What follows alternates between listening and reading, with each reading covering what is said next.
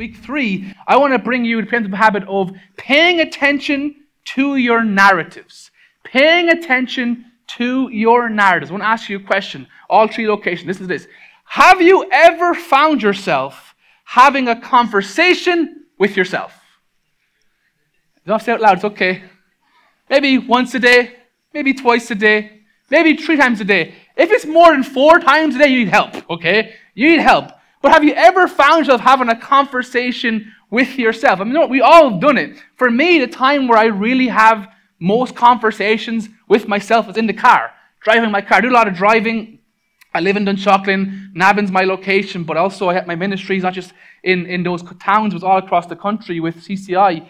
So I drive a lot, and often I catch myself having a conversation. But just the other day, I had this reality check. I'm driving down the motorway on the speed limit. Okay, I promise you. 120 kilometers an hour, maybe 121 kilometers an hour. And I'm driving this high-powered machine. It's a car. It's a big Jeep. If I just derail left or right, I can hit someone. I can crash. I can crash into someone. But I just realized the other day, I was driving on the motorway, and I started having a conversation with myself about 2 minutes. And suddenly, I just clicked back into reality and go, oh my goodness. I've been driving this car at this speed for the last 2 minutes, and I haven't even been aware. I wasn't even aware of the cars that passed me. I wasn't even aware of where I was going. I was caught up in having a conversation. So just be aware. If you see me in the motorway, just be careful, okay? But I find like myself, I'm having these conversations, and they often go like this. I really should. I really should go to the gym, or I really should go and talk to that person, or I really shouldn't. I really shouldn't do that, or I really shouldn't go to that house or go to that place, or I ought to start reading my Bible, or I ought to start getting to church services or to serving, or I better not go near that person, I better not go near that place because it ain't good to me. We all have these conversations, good and bad, and some of us have it a lot more, either in the shower or you're walking to work. But as human beings, we do this all the time. We have these conversations with ourselves. But what's so fascinating, though, if you're here today across our 3 locations, if you are a materialist, now, when I say materialist, I don't mean if you gather collective stuff, but actually a materialist by belief. If you are a materialist, okay, materialists believe that there is no soul, there is no spirit. Materialists believe that there is no self, that you are just a collective of just, gunk and blood and skin, and that's all you are. You're born with that and you die with that. If you're a materialist, you believe, man, there is nobody inside of me. I'm just a body living this life, and it will go. And Christopher Hitchens, a great author, a British author, I said this in one of his books. He wrote 18 books, by the way, and they're fantastic. But he said this: you don't have a body, you are a body. He summarizes the belief of materialists that you don't have a body, you are a body. Meaning what he's saying is there is no you. There is no Sam. There is no John. There is no Sean. There is no you. But I beg to differ with that point, because I have to ask this question, and so do you, because we all understand being human. Somebody is talking in the inside. If there is no me, if there's no you, if there's no one inside, then who the flip is talking? Who has come into my body and taken over this thing? Who is talking to me? And the question we have to ask is why? Why is why are we talking to ourselves? Why do we do it all the time? Well, reality is it's called internal narratives. Everyone say internal narratives. We have something called internal narratives every day. When you go to work, when you go to college, when you go home, when you go to the gym, when you go to church, every day we have this thing called internal narratives. Now you may think, Sam, I would never talk to myself. I am not that crazy. Tell you now, watch this. Here's how I know, here's how you know you have internal narratives. Have you ever said to yourself, I deserve better? I deserve a better job. I deserve a better home. I deserve a better person, a better marriage. Or I'm entitled to. I've worked hard. I've done the hard work. I've been in this company for 20 years. Or I've done this for many times. I'm entitled to. Or I'm just not happy. I'm not happy where I am. I'm not happy with my marriage. I'm not happy with my family. I'm not happy with my life. Or she should be. If she should be this kind of way, or if he loved me that way, if he really did give me his time, or perhaps no one cares, no one sees me, or it just doesn't matter, it doesn't really matter at all, or it's just once, YOLO, who cares, just once, I'll just do it once, and you know what, no one will know, it's my little secret, or no one will ever know, or why am I this way, why am I wired this way, why do I think this way, why do I operate this way, Or I can't resist. Come on, all of us through fasting this month, there's a lot of resistance and temptation. I just can't resist him, her, that thing. Something is wrong with me. Something is bothering me. Or I'm better than them. Or they're better than me. Or if my parents hadn't have done this. Men. Women? Men. If men were just more better. Or women are all just fill in the blank. I won't say it. I don't want to get in trouble. Foreigners. Oh, the foreigners. They've come. Taken over our country. Or those people. Or we are better. We are better than those people. See, quickly you realize we all have internal narratives. You can relate to all these statements. Why? Because you have said them to yourself some way or another. But here's the point. Narratives can create excuses. The narrative that you have going on in your mind can create excuses. Narratives can justify your actions. You sell yourself out by your own narratives into your decisions. But here's the tension with internal narratives. Often, if they're not checked and not well, they're illogical and they're irrational. They're selfish. They're all about you and how you feel. It's not about how the world is, but it's how you are. And often, if we're not being careful, these internal narratives can be illogical and irrational, and often they can cause destruction. Okay? But also narratives are shaped, because they shape us, are shaped by who and where we are in the world, are shaped by how you were raised, by your parents, by your siblings, and also where you're from. If you're not from Ireland, from a different country, you have internal narratives and you've been shaped by them. Why? Because of your culture or your context, okay? But here's what you need to know. Here's something that's very important for you guys to know today. Your internal narrative shapes your decisions. How you see the world, how you see that person, how you see those people, how you see your spouse, how you see your children, how you see God, how you see church, how you see whatever is shaped by your internal narrative, which ultimately leads to your decisions. Your internal narratives can make you become your own worst enemy if we're not careful.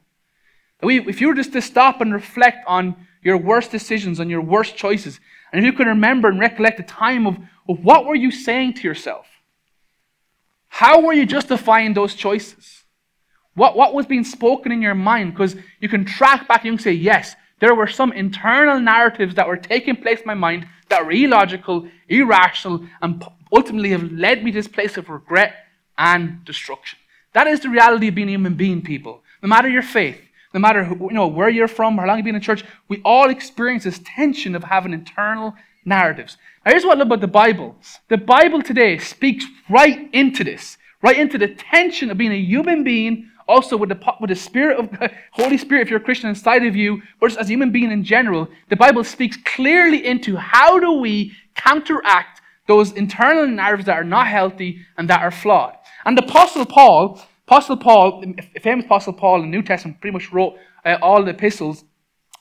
He has an amazing story. He was once named Saul, and his journey was to try kill Christians. Come on, that's a good start, right?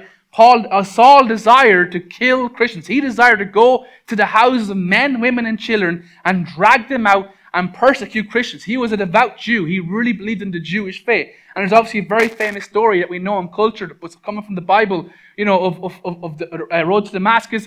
Saul is there and he gets knocked off his horse because Jesus encounters him and his life changes. Jesus calls him Paul. And from that moment onwards, Paul just gave his life to Christ and to building his church. So the Apostle Paul is on this journey of really sharing and spreading the gospel all across, the Mediterranean areas. And he ends up in Corinth, Greece. Now, I actually got to visit here last year, and it was an incredible place to go see, ancient Corinth, and really see and track the steps of Apostle Paul, and even in Athens itself. And it just really brought those scriptures to life. But Paul has now gone to Corinth at this time, and Corinth was this major metropolitan, very busy, very exciting, very successful city. It was really a place where that kind of connected Rome to the Middle East, and Corinth was in the middle of all that. So it was literally roads coming from the left to the right, and people loved it. There was a lot of money, a lot of wealthy people. Education was a high priority or two. So Paul has found himself now in Greece, in Corinth. But he's also facing, the tension. This is a new culture. This is a new context. And he's bringing the gospel. And in a minute, I'm going to share the verses. But I want to give you context that Paul's going to use something called military terminology, okay? So for those who are not aware of military or as part of like, oh, what does it mean to go to war? Paul's going to use these expressions and these nuances that make sense to people who were in the military, and he kind of used them to kind of give us an idea, a great picture, a great scope, how to tackle internal narratives. Now, the culture of Corinth was mainly influenced by Rome. At the time, Rome was the superpower, took over the world. Now, the Roman worldview was quite different to the standards and values that Jesus has set. The Roman worldview is like this. It says, you know, if you're part of the Roman worldview and you're part of Roman culture, this is what it means part of the Roman culture. Might is better than right. So if you have money, if you have accolades, if you have prestige, if you have successes, you can be right all day, but it doesn't mean anything. Why? Because you have might. You're bigger, you're grander. If you're part of a family that's a long lineage of being part of the Roman family, like, you know, politicians, you know, aristocrats, or, you know, people who are part of the military, you know, obviously there was prestige and there was privilege. But when it came to the Roman culture, it really didn't matter who you are. It really mattered who you were part of and who was your family. Number two, bigger is better. So the bigger the house, the bigger the place, bigger the horse, bigger the car. It was all about what you had. It was all external. How you showed off how you lived to everyone else. All about pride, all about ego, okay? The gods determined the fate of individuals. So in that time in Rome, it was polytheistic, okay? So they didn't believe in one God, they believed in many gods. And the whole idea of these many gods, that, you know, if a God was angry at you, and if you got sick, or if your mother died, or your child was not well, or if you lost your job, or if you're beaten up, really it was the gods. The gods determined that, because they're not happy with you. You know, if you just got, like, you lost all your money tomorrow, it wasn't because someone robbed you, because the gods determined that you don't deserve that money anymore. And if something bad happens, it's your fault, which is connected to the gods. Like, if you did something wrong, if you get sick, lose your job, whatever, people don't think like, oh, poor you, feel sorry. It's more like, hey, it's your fault, get up and move on. So, in 2 Corinthians chapter 10, verse 3 to 6, Paul is using this military terminology to give us tools, to give us, again, a perspective of how do we tackle our flawed internal narratives? How do we tackle this thing that allows our minds to wander and ultimately leads down to a place where we can become our own worst enemy? So if you were tracking along in the Bible app on YouVersion, our notes are there. Just go on to YouVersion, click more, click events, and all our notes are there as well. But of course, I'm going to have it on the screen. So 2 Corinthians chapter 10, verses 3 to 6. Verse 3, for though we live in the world, we do not wage war as the world does. Apostle Paul says we are about a different war. Like, obviously, we live in a day and age where we see the war in Ukraine against Russia. We see what's happening in the Middle East right now. You know, war is everywhere. And we understand that war, the world, is all about weapons and bombs and helicopters and guns. You know, but Paul's saying that the war we're about is not the wars of this world. It's a different war. What he's saying is that we're actually in a battle for our minds, our soul, and our spirit. We're not in a war to kind of, you know, increase our land or to take over other countries. We are in a battle. We're in a different war when it comes to our minds, our souls, and spirits. Every day, if you're here and you're a Christ follower, and you have the Holy Spirit inside of you, who is constantly, you know, making you more like Christ, you know, through reading Scripture and through soaping and through, you know, being involved in the connect group and even serving if you can. And of course, you know, attending church. You know, every day you wake up, it's a battle. Every day there's a gravitational pull of just your body, your flesh, trying to pull your mind, pull your soul, pull your spirit away from you. And Paul is saying, we have a war. It's not of this world. It's different. It's in verse 4. It says, the weapons we fight with are not weapons of the world. We don't fight with guns. We don't fight with rockets. We don't fight with those things that we see. The weapons we fight are very different. Hey, push 21 days of prayer and fasting. That is a weapon that we are using, come on, church, to fight back against the enemy, take control of our souls, our minds, our spirits, and say no to the devil. We are taking ground. Come on. That's why we're pushing. That's why we're praying. That's why we're believing during the next 3 weeks that we would encounter God in new and fresh ways. That is a way we fight this war. But on the contrary, they have divine power to demolish strongholds. On the contrary, they have divine. Now, divine means it comes from God, not from you. How many of you know you're not powerful? We are weak. And if you have faith, you know you need God every day. And if you don't have faith, you need to know you need God every day. Okay? But Apostle Paul is saying we have this divine power to demolish strongholds. Now, what is a stronghold? I'll show you a photo here. This is what a typical stronghold would look like around a castle. You see this in movies and shows. But a stronghold is designed to protect the inner keep, the inner castle, the king and queen, whoever's in there, okay? So surrounded by the castle, there'd be these high walls that would be there to protect, basically these people in the castle. They're called strongholds. And Apostle Paul is saying, we have divine power to destroy the strongholds in your life. Think about it. Right now, regarding your thought process, regarding your internal narratives, there are some strongholds. There are some high walls that need to be demolished, that need to be broken down. Maybe it's by how you were raised, what you experienced, perhaps things that happened to you that you didn't want to happen to you. But just right now, there are certain strongholds in your life. There are high walls right now that God wants to break down, but they only can be broken down by His divine power. By His divine power. Verse 5, Paul says, we demolish arguments. Arguments. Well, we're all argumentative. We all do this as human beings. We understand what it means to argue against something. But inside, again, there are internal arguments about you. You don't really need to read your Bible today. You don't really need to go to church. You don't really need to soap or fast. You don't really do that. It's okay. What we're saying here is that we are to wage war. We're to wage war on flawed conclusions based on false assumptions. Paul is saying we need to do this. We need to wage war. We have to go after those flawed conclusions that for some reason there's an argument in our mind and we think it's okay, it's been justified. But Paul said that's not good enough. We have to wage war against those flawed conclusions because they're not true. They're not right. They're actually illogical and irrational, and because they're based off of false assumptions. We haven't got the full picture. So verse 5, Paul says, we demolish arguments and every pretension. Now, pretension means a high thing, okay? A high thing. But Paul is talking about in this context, every piece of arrogance inside of us, conceit, flawed narratives, selfishness, that we are to go after, those things and demolish, every argument and every pretension, everything that is lifting us up above God, putting us ahead of God. Often through pride and through, again, logic, we think, I know more.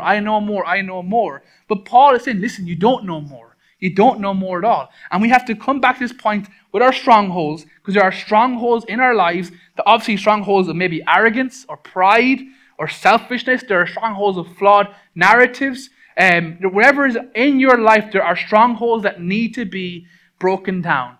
And Paul says that sets up itself against the knowledge of God. The knowledge of God. So Paul is saying here, we need to demolish arguments and every pretension that sets itself up against the knowledge of God. What does that mean? We tackle every narrative, each narrative that tries to stand up against what Jesus said. Whenever, again, if you're a Christ follower, whenever you're going through this, your day, and you have these daily thoughts, listen, we all know the reality when a thought comes into mind and we go, where did that come from? Why is that there? Why am I entertaining this thought or this conversation? And if we're not careful, we would allow that thought or conversation to go from here to here. And if we're not careful, then it will cause destruction and cause regret. Apostle Paul is saying we are to tackle each narrative. Meaning, if Christ is truth, and if you are loved, if you are accepted, if you have belonging, and if you have purpose, then why would you believe that you're not loved, that you're not accepted, that you don't have purpose, and you're a waste of space? So every day we have these thoughts. Our body tries to come in and say, you're a nobody. You're flawed. You're just a waste of space. You will never amount to anything. Yes, that's what our mind is telling us. But when we read Scripture, when we're close to God, we read the contrary. We see the truth. We see what God is truly saying to us through His words. What do? We tackle narratives that try to stand up against what Jesus said. So I wonder right now, for wherever you are in 3 locations, what are the things that you need to tackle right now in your mind? What are the lies that you need to destroy in your mind?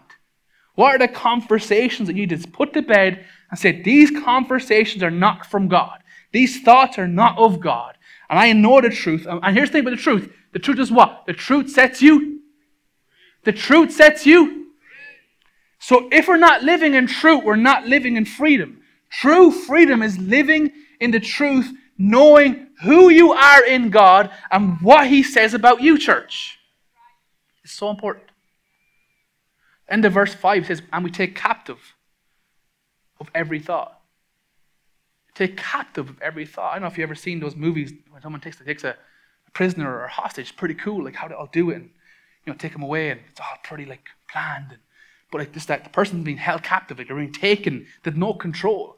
Or maybe you've caught something like a bee or a fly or whatever you catch in your own life, a flu, whatever you caught, you know what I mean? But the idea is that we take captive, and again, the Apostle Paul is giving this military language that you take control. You take captive of every thought. You take hold of every flawed narrative. You do not allow it to linger. You do not allow it to wander. You do not want to go back to that time where you were when you know you made your worst choices and worst mistakes. You do not want to go back to that time where you knew you did things you shouldn't have done. Why? Because your mind wandered. You take captive. Why? Because, man, there's so much at stake. Your relationship with your family, with your friends. You do not want it to wander. You take captive each time. And ultimately, you make it obedient to Christ. You make it obedient to Christ. So as you take captive, you have it. And you go, how does this measure up to Christ? And the Apostle Paul is saying what you need to do here is you bend it into conformity. You literally shape and manipulate that thought, that flawed narrative, and you bend it and you go, how does this relate or add up to what Christ says about me and my life and my future and my sins?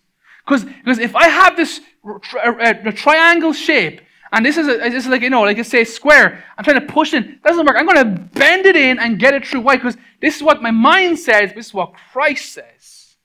Ultimately, what we're trying to do is align ourselves to the value system that has been introduced by Jesus. You can see the challenge the Apostle Paul had here.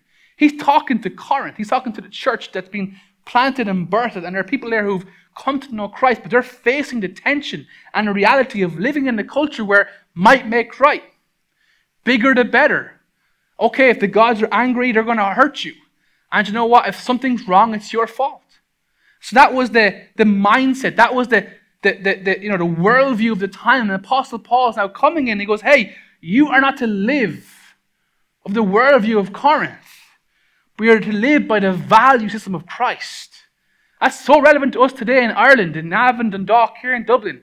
Yes, we're part of Ireland, this 21st century secular European country. And yes, we're so blessed to have houses and cars and clothes on our back. But listen to me very carefully. Even though we live in this society, and yes, we adhere to the societal values, okay? But we should not get caught in the trap of trying to live out the world's value system in our lives. We don't conform Christianity into the culture of the world. We conform the culture of the world into Christianity. Whenever it comes to dating, and when everyone says, oh yeah, go date, sleep around, do what you want. Yeah, watch porn. Yeah, do what you want. And that's what the world says. What does Jesus say? What are the harmful side effects of doing it? Yeah, drink all you want, smoke all you want. Yeah, don't go to church. You don't read your Bible. Why would you care? Why would you commit? Do what you want. But you know what the thing is? At the very end of all those, yeah, do what you want, you are the person who's broken, hurt, and lost. And you go, oh my goodness, I made a mistake. I've become my own worst enemy. That is the challenge and the tension of trying to live out the world's value system. But actually, matter of fact, what the Paul is saying is that we are to align to the value system that what Christ said. We're to live our lives as Christ has given us a way to live. It's so important. Because if not, our mind can wander. And if not, we can become our own worst enemy. Like I said, the preemptive habit number 2 is this. Is that we want to pay attention to our narratives. Let me ask you a question, church. Have you got any strongholds that need to be demolished? Are there any high walls of conceit, arrogance, shame, unforgiveness, pride, ego, idea that like I'm entitlement? Are there certain walls in your life right now that need to be demolished? And the answer is yes. Yes, yes, yes. We all do. I do. Even as a pastor, you go, oh, Sam's so holy, so pious. Look at his bald head. Whoo, he's a monk. No, I have it every single day. Have it every single day. We all have a narrative going through our mind every single day. It just depends if it's good or bad, or if it's godly or if it's me. But the question I have to ask myself every day, and the question I want to ask you is, what's your narrative behind your thoughts? Like, for example, why don't you make that phone call? Like, there's a phone call that you have to make right now to restore a relationship, or to forgive someone, or to talk to your parents, whatever it may be. But why don't you make that phone call? Why don't you talk to your parents? What happened? Disagreement? An argument? But surely that's not the value system of Christ. Yeah, the world says, you know what? They don't deserve you. You don't deserve to talk to you. They're this. But what is Christ saying to you? Or, why do you get angry so easy? When your wife says this, or when your husband says that, or when your kids do this, or when you're in work and your boss does that. Why do you get angry so easy? Or, why did you move in with him or her? Like, if you're a Christ follower and you know there's a value system that's there to protect you and empower you and set you up, but why did you cut a corner and think, if I move in with him and her, it'll all be good, but now you're in trouble because you're pregnant, or you're sleeping around, or he's abusing you, or she's abusing you. You can't get out, you're stuck. Whose fault is that? Yours. Why? Because there was a narrative in your mind. You thought, maybe he or she'll get saved. Maybe he'll come to church. Maybe. But you're not God. You're just a Christian trying to live in this world with Christ's value system. Why do you hide that secret? Or why are you hiding those secrets? Who's telling you that if you don't tell those secrets, something will happen? Why are you keeping those things in the dark? Why don't you forgive? This is huge. I honestly believe from my own experience, we as Christians who are called to love, that the only thing that separates the Christian faith from every other faith and belief is our love. Our love for God and our love for people. But if there is unforgiveness and bitterness in our heart, we cannot love to our fullest capacity. Unforgiveness and bitterness can be a roadblock. It can be a stronghold that gets in the way of us loving people unconditionally. Why did you stop reading and praying? Couldn't hear God. God was far. Not bothered. I'm too busy. Work is crazy. Family's crazy. Yeah, but you know what's going to happen? You're going to go crazy. Or, why has God and church become an afterthought? What happened? You were once on fire for God, full of joy, full of excitement, full of vision. But what happened? Did someone in the church hurt you? Did someone say something to you that you didn't like? But come on, we're not part of the value system of the world. We're the church. We're broken people who've come together to build God's church. We're normal people. But why has God and church become an afterthought? See, we all have narratives. My story is this. My narrative is with money.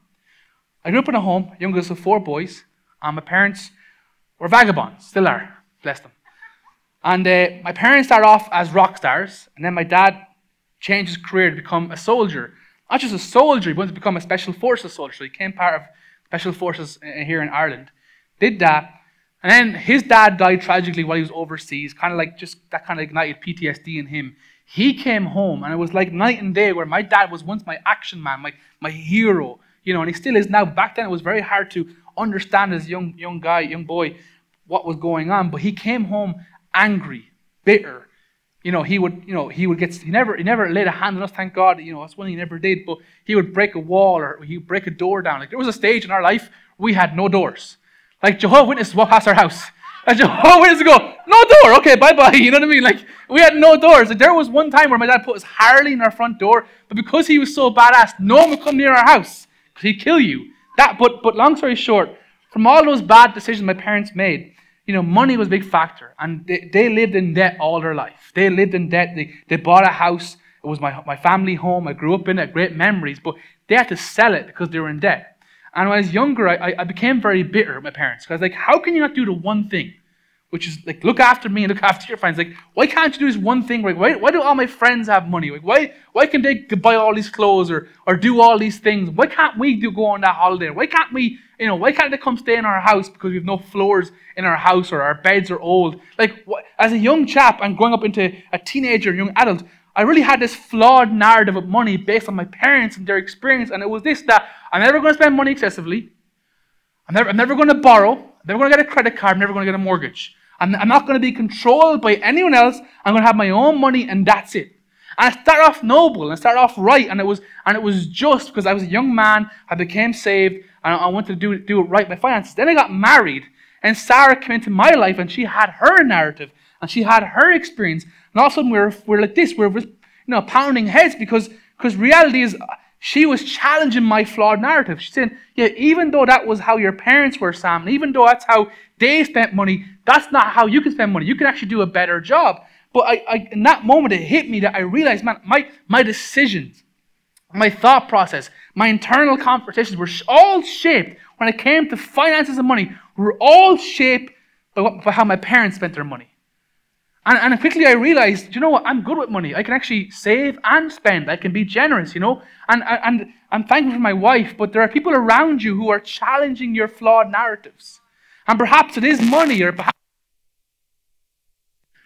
Back on again. Okay. Woo! Perhaps it's I'll say it again. Perhaps it's money or relationships. That, how your parents loved each other. Maybe your parents are divorced, and now because they're divorced, you think you can never be married because you can't trust someone. Perhaps it's something to do with career. They always worked and they were always gone.